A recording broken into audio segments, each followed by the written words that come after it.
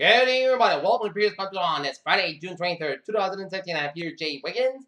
This is what I found for gas prices during my trip to the Attleboro and North Attleboro area today. The Speedway gas station, Route 123, West Main Street in Norton, $2.11.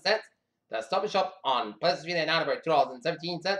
The Common Farms in Attleboro on Pleasant Street and County Street, $2.18, with regular and $2.08 for a Smart Main member. The Shell gas station on Pleasant Street in Attleboro, $2.25. The Gas Plus Mutual in Attleboro, $2.15. The Gulf and Tooner Boulevard at North Attleboro, $2.19.